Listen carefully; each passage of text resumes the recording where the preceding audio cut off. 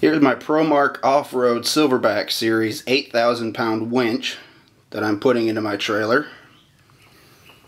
I've mounted a plate and the roller fair leads to the floor here, and I went down, I welded these bolts on the back here to the frame and then ran them up through the floor.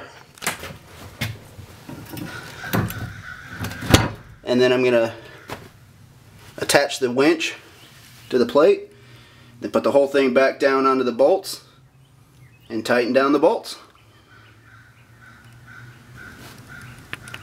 Alright, here to show you the bottom. I had to kind of customize this plate a little bit.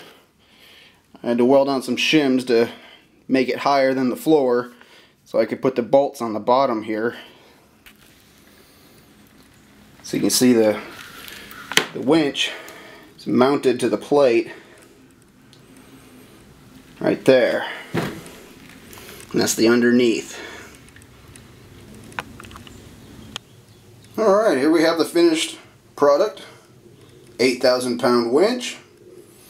I've got a heavy duty deep cycle marine battery in the box behind it, and mounted in here in my trailer, ready to pull my ATV in when needed.